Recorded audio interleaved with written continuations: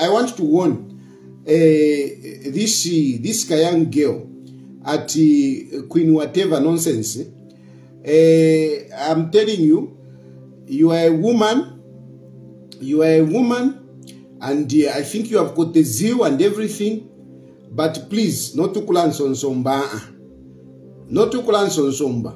This is the problem. The problem with some of you people, especially you women, you provoke men. When men respond to you with the full measure or with equal measure, you start crying. No, women, no, woman. Hey, how can you say this about a woman?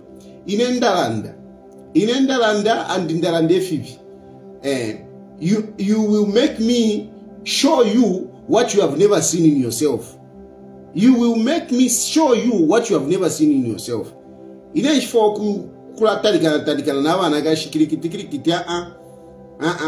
But not to go to Tampokulan Tendeka Kirikiti, eh? Nama lipstick kwa tinulio wa chilala legi roba. Behave. Not to kulala pirikiti to ambo kulanda parina. And what you think you know, I know more. What you think you have started, I started it a long time. You know nothing. You know nothing, I can tell you. Eh? You know nothing. We are here ourselves with due respect to, I mean, this is not about everybody in diaspora, please excuse me. But you know, the foolish and the stupid people who are in diaspora are those who think that those of us who are sitting here don't know. How can you be so foolish to think that you are miles away and you know better than us who are here? Eh? I mean, this kind of foolishness, I don't know where it comes from. Eh? How do you think you are far away? If what tulipano, tulipano, we are listening, we know. I mean, please, na papa not to kuleta kulina, not to kuleta kulina, pantune nkaponta, and people will start saying, no, hey, no, as if you are not a leader, you don't share with not to kuleta like a rabid dog. I don't want. Don't bring that nonsense to me. Eh? If you are not being satisfied properly, find the people that can do you, not me. Me, I don't do. Na papa, spare me. I'll come and talk nonsense. But anyway, so the problem is, which is that, which I always find is that when you say the truth, you are accused by one side. Here, today, those who are opposing, PF side, you are busy on me. Hey, hey, you are not consistent because I'm not saying what you are saying. You want me to run with your narrative. How am I going to run with your narrative when I have got substantive information? I've got a person who brought those people. I was speaking to him. A person who brought those Egyptians into the country. So, just because I'm not saying what you are saying, and you want to accuse me of being inconsistent. Come on. Get the truth for what it is. I would also love, to say so many bad things about this government. I mean, for goodness sake, I am calling for early elections. I mean, if there is anything that I can find which is bad to make people upset to call for early elections, I would do that. I'm telling you, I would want to, at the moment for me, this government is not doing it for me. They are so wrong in so many ways. They have literally failed. The suffering that personally I'm going through and many other people is too much. And I'm saying this government should go. Let us call for early elections. That's what I was saying yesterday. Let us call for early elections. That is my agenda. I want to have an early election. I would rather have President Edgar Chagwalungu back into power. Is not the best, but I would rather have him than Hakainde Hichilema, based on governance. That is my agenda. That is what I'm talking about. Now, this issue of this God has come up. So because I've got this agenda, then I should not, whatever I know, whatever I've found out, whatever I've been told, with evidence, I should ignore it. And I should continue saying, yes, this is God. It is God. Hakainde Hichilema. Come on, guys. Come on. I can't do that. My conscience cannot allow me. My conscience cannot allow me. That is not the way I operate. That is not the way I operate. I want this government to go like yesterday. But I want them to go not on lies. I will not be part of those people that will fabricate things to implicate Hakainde Hichilema. No, kumutanika for lies, no. Hakainde Hichilema, if I'm going to call him names, if I'm going to accuse him something, it will be something that I'm convinced about, not something that I'm not convinced about. And I want to tell you on this God issue. This God issue has got nothing to do with Hakainde Hichilema. Yes, the person that is the plane that was used, the person that owns that plane has got relationship with Hakainde Hichilema. But it is nothing to do, it is not that Hakainde Hichilema was involved. No. Mwalampata, mwebalefu amumpate, I don't care. I don't care. But you are lying. You are lying, you are lying, you are lying, you are lying. Hakainde Hichilema is not involved. And I will tell you that the person that brought those Egyptians is a South African. Is a South African. He knew about this God because he has got some God activities. He has got a mine and whatever. He does business here. And that's how he knew about this so-called God. And he went on an expedition to look for clients to come and buy this God, which has been in the country for a long time. And he managed to get those clients. They came in, and through this friend who is also connected to, who is known by, he just known. And I shouldn't even mention him because, yes, I shouldn't even mention Hakainde Hichilema because, look, they know each other. But Hakainde Hichilema knows this person. He runs an airline company. There is an airline company. I don't want to mention his name. But I'm sure some of you will know him. So, and if those Egyptians came, it was supposed to be a transaction that was supposed to be done at the airport. Those people, they give them God, then the other guys, they give them money, and this plane goes and the other one remains. That is how it was supposed to be done. Unfortunately, some people somewhere along the way, they didn't get their share.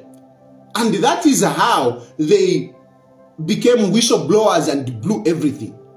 Now, here is the situation which you have to understand. Now, about the issue of Kabusu, I can't confirm, that one I can't confirm whether indeed the God is God or it is fake. But yes, the possibility is very high that it is fake. Now let me explain, and in the because I've followed this story. I've spoken not to people, people that are involved in this business. The issue is that there is a lot of gold that comes from Congo into Zambia. But the gold in Congo cannot be sold like in Dubai. They need documentations. To go and sell gold in Dubai, where most of the gold ends up, most of the gold ends up in Dubai. Most of the gold, it ends up in Dubai. Part of it, there is also, North Korea. North Korea also buys gold. North Korea also buys gold. But remember, North Korea has got sanctions. So, usually when they are buying gold, they buy it illegally. They use underhand methods to buy their gold to take to North Korea. But the gold that goes to Dubai, most of the times, they need documentation. But the gold that comes out of Congo, they cannot do documentations because they're under sanctions. So what they do, the Congolese, they bring the gold from Congo, they bring it into Zambia. They bring it into Zambia and work out the documentation so that it comes out like it is Zambian gold, and then it is exported normally. So the gold from Congo is brought into Zambia and papers are done, then they export the gold. Is this process starting today? No. The person that I was talking to has actually assured me to say almost every week there is a private jet that carries gold into Dubai. So they bring the Congo, they bring the gold from Congo, bring it into Zambia, smuggle it into Zambia, then process the papers and export it. And what I am told is actually that there are these agents, there are people that are in Zambia who go and pick the Congo, who go and pick the gold from Congo and bring it into Zambia. Of course, there is also gold that comes out of Zambia. But this guy told me that Zambia at the moment doesn't have the capacity to process bulk gold. He said, at the moment, the gold that we buy is not so much from Zambia, it's from Congo. Because Zambia at the moment doesn't have the capacity to process that gold. So mostly the gold that we buy, which goes out of the international, KK International Airport, comes from Congo. That's where it comes from. Is this thing starting today? This thing has been happening for a long time. Who are involved? Is it the politician? It's not the politician. It's not the politician as the PF. It is not the politician as the UPND.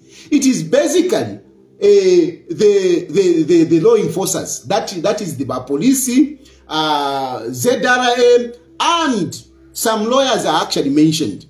Some lawyers are actually mentioned. They are the ones that process the documentation. They process the documentation and the gold goes out. And it goes out as gold from Zambia, and yet it is from Congo. So this has been happening. Now, what about this gold? So this gold, apparently, they say that it came from Congo, and it has been in the country, they said, for about 2 months ago. And they were looking for a buyer, and they started contacting different people. And so this guy in South Africa, managed to find a buyer. This buyer was going to buy it, and then later on, they were supposed to take it to North Korea. Now, North Korea, like I've told you, North Korea, they don't need documentations. As long as the gold lands into their country, that's it. So they don't need documentations for them. Now, when this guy found this guy is an Egyptian who was saying, okay, he can come and buy, and then later on they can export it, they can take it into North Korea. So when they were buying, then they thought, look, if we are taking it to North Korea, we don't need papers. We don't need papers. So why should we use these Zambian guys to process papers for us? You see? So they cut those guys who do papers. They cut them. And that is how they just said, we will just deal with the guys that are selling gold. They will bring the gold, we will give them the money, we put them in our plane, and off we go. We don't need the papers. But remember, this gold came 2 months ago. So everybody in their business knew about this gold. Everybody in that whatever circles, they knew about this gold. So when these guys were moving, thinking that we don't need papers, we can cut these agents, we can take the gold. Unfortunately, those guys, they blew the alarms, and hence what happened at the international airport. It is not that it doesn't happen. This guy told me almost every week gold goes out. And he also said that some of it, some planes even fly from different areas apart from the international airport. So even other areas are used, other airships are used to fly gold out of Zambia. So it is a fact that yes, our Congo gold and our gold as well has been flying out of Zambia using these illegal means. And mostly the people that are involved, it is basically just the people that are in ZRA, the people that Ministry of Mines and so on and so forth. So that is how that gold we came to know about it. It's because they wanted to cut part of those guys who process papers. So they were like, come on, we're supposed to make money out of this, and you want to just go like that? Forget it. To allow Polish deal. That's how they blew the deal.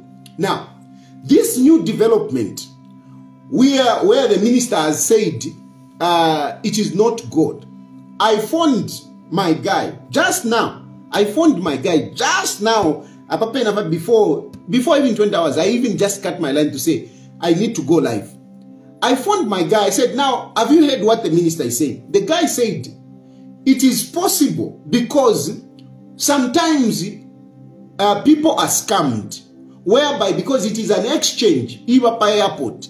So sometimes they may have one box which is like real gold, or and they quickly just give them to test the one which is real gold. But the other one may not be gold. So it is very possible. He even told me that there's a guy that was scammed, I think about 28 million or so. There's a guy who was scammed about 28 million here in Zambia. He was scammed. I don't know if it is an Indian, but he told me that that is very high, whereby sometimes you are cheated. So it is possible that these guys, because these guys who just came, I mean, they had not gone through all the gold. They were just they had not even opened to start checking the gold. They were receiving the money, so that after receiving the money, they can check this gold. Unfortunately, that is when everything went sour. So he's saying that there is a possibility that this gold might have been fake. He's saying it is very possible, but it is also possible that it was genuine gold. But that we can't tell because those Egyptians didn't test all the gold. And even this guy, the South African guy, didn't test the gold. So he's saying we can't tell on that, but it is very common that these guys come with fake gold and they scam you. So it is possible that this could have been a scam. And basically, that is just the story as I've gotten it. I've gotten this story, and this guy that I was talking to, he is the one that managed to bring those Egyptians so that they buy gold, and then later on they said they take it to North Korea. Unfortunately, the deal went sour. I was talking to him. He had just landed in South Africa. There are some Congolese also who are involved, who have also run away. Some Congolese who have also run away. But there are Zambians who facilitate all this. He even mentioned some of the people that deal in this kind of things. But I'm not going to mention names, just to give you this detail. This is what I've been told. If you have a better truth, you can also tell it. Don't start calling me names. Na wakulishamo. Tawandi shishemo. Na Antoine Kane na 500 kwacha na chishitama bandos. There is a guy that sent me a 500 kwacha. There is a guy who sent me 500 kwacha. I withdrew 400 kwacha. Na chishitama bandos ya 300 kwacha. I mean, I find it, but there's nothing more I can tell you. This is just what it is. And this guy, I was talking to him because they wanted to get a lawyer. In the morning, this guy talked to me because they wanted to get a lawyer. They wanted me to help them find a lawyer who can help them. And that is how I started talking to him. But I mean, I haven't managed to help them to find a lawyer. I don't know what they have done.